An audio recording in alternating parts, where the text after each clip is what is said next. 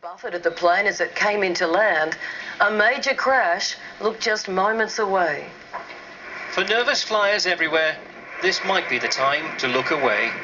Because this is a plane that's just about to have the nearest of near misses. Coming into land at Hamburg, buffeted by storm force winds, the pilot of this Lufthansa jet is clearly battling against almost impossible odds.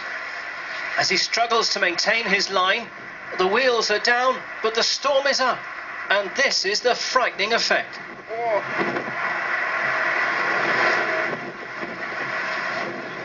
In a split second, the pilot realizes that the only way out is up, so he throttles open the engines to full power and pulls away for a second attempt.